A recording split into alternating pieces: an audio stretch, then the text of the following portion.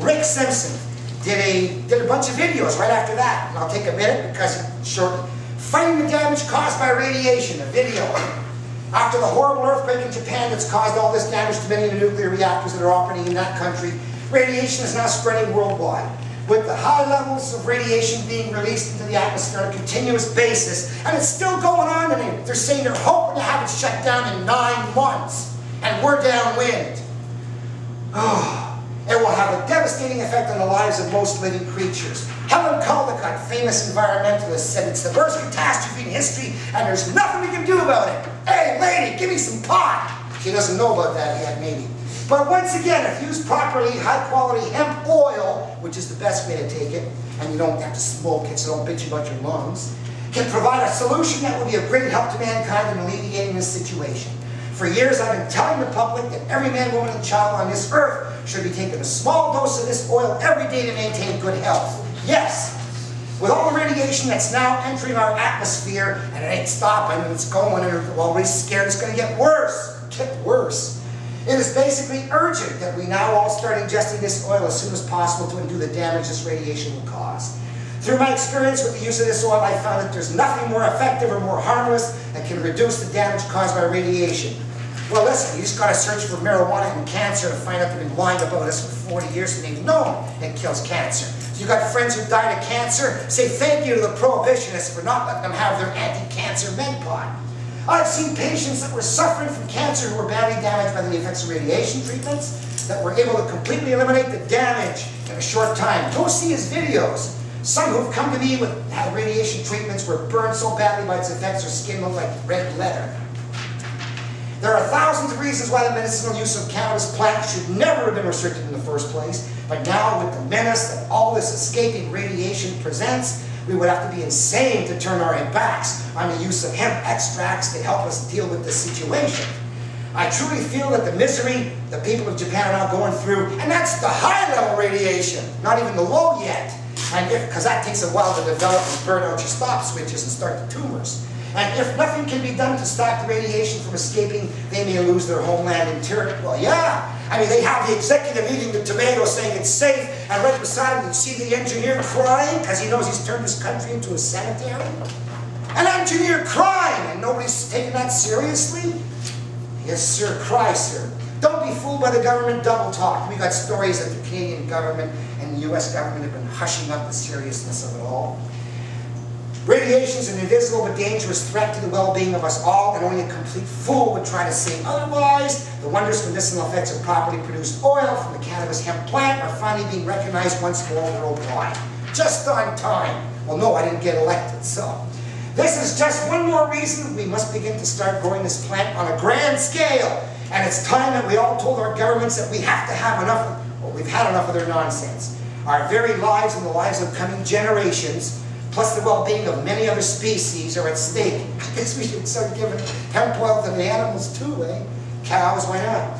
And it's now up to us to determine what future mankind's to have, best which is Rick Simpson.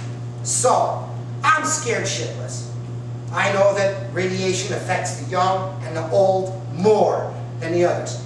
You know, children, teenagers, they say it's from 10 to 100 times more susceptible to cancers from radiation than adults are. So, lucky us, it's only going to be the kids and the oldsters dying. Anyway, Harper's heroes. They'll start croaking, then people are going to point at him. And they're going to look at this printout from Health Canada when they decided to shut down the fallout detectors. I thought this was heaven sent to scare the willies out of Canadians to vote for my dream team. To let me reprogram the Bank of Canada's computer to provide the funding, brand new poker chips based on collateral of time promised labor as the collateral source. Time banks are spreading all around the world now, and mass-produced marijuana. So that's basically, and I said, these are the guys from all the parties I picked in my dream team. Spread the word, vote for them, and if they sweep in, we'll have a by-election in 3 weeks, then you get John the Engineer. So if you look for the Engineer's Dream Team, it'll bring you to my site and my list of those videos I made during the campaign. So I wasn't even a candidate this time around, but I had people you could vote for everywhere who've supported interest-free banking at some point in the past. And most likely would support the legalization of marijuana. Simply because I'd say, Not for you. You don't need to take it. Just let me, please. Okay, so anyway, on that note, before I get away from the politics, I just want to say that I know where I'm going to get mine. Do you know where you're going to get yours? So, you had a chance to vote for it. And now, when the catastrophe hits, if you ain't set up your lifelines and found your source, you're going to be missing the greatest cancer killer known right now on the internet, except for maybe apricot seeds. But anyway, different story. So that's the radiation, and that's the problem there.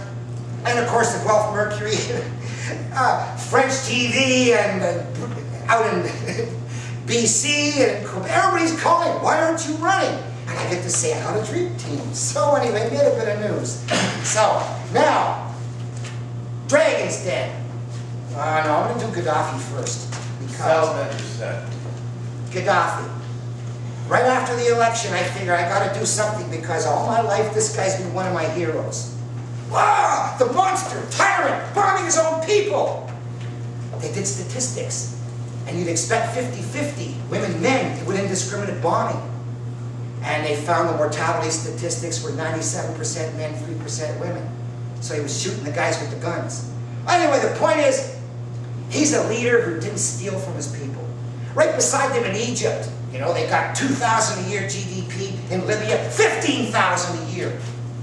Rich country with oil, free education at home and abroad, free health care, no taxes, hey, oil money, interest-free loans for commerce, and every married couple gets $50,000 gift from the state to start. Yeah, you're sitting there saying you watch the rebels in the news, and you notice they're always using the midget, and you can always tell it's a frame when they're using the midget reporters, when they're using the pygmy press. Every picture is down here of one or two guys with sky in the background, so you don't see it's empty behind them. Egypt, Yemen, Syria, the real places you see crowds. Libya, 2-3 guys. One guy with a gun, you know. Ever. It's always the pygmy press shooting like this full of sky. And I did a video and I said, hey, that could have been Hollywood. Okay, I got a $100 bet that's Hollywood. Who can prove me wrong? And of course, all these pictures are all of sky, and who can prove it's actually Libya? Anyway, he's one of my heroes. And let's face it, he made Obama, the US, Canada, he makes us look bad. Free education, free health care. Unlike the US-supported dictators who rob and kill their people, he didn't. Had to get rid of him. Bad example. So they framed him for the disco bombing in Germany in '83. You heard about that? Neat, they sneak a transmitter into Libya and they announce, congratulations on the disco bombing, boys. Reagan goes, see, there's proof he did it, and he bombs Libya and kills his daughter. Miss Gaddafi. Lockerbie frame him. They framed him. And then they imposed UN sanctions until he admitted it. So he admitted it to lift the sanctions. Then they had to let the guy who was convicted out because the FBI frame fell apart. And they had paid the witnesses to testify. You think they let out the terrorist bomber who blew up the Lockerbie airplane and killed 300 people? Oh, he's got cancer. We feel sad for him? Come on, give me a break. Their case fell apart and he had to drop his appeal for them to let him go. But you'll still hear people talking about Gaddafi did Libya. He did it. He got framed. So anyway, here's a man who wrote a little book on why parliaments or unrepresented democracies don't work. Because a small party controls, when it wins, all the losers. And that's a minority. So he came up with a direct democracy system in Libya. Everybody had to belong to a council in their neighborhood, and then they could all vote to go up higher and higher and higher to a central big one. Direct democracy he wanted to build. Well, I figured, wow, you got Cameron and Obama and Sarkozy and Harper, and they all want to kill this man. Hey, 6,000 bombing sorties with planes. Oh, look, there's a terrorist behind a school. Whomp! Oh, look, there's a possible Gaddafi guy behind a hospital. Whomp! They've destroyed his infrastructure. The little heaven that Muammar built in Libya is probably now gone. 6,000 bombing sorties. Oh, how many people thought no-fly had something to do with planes?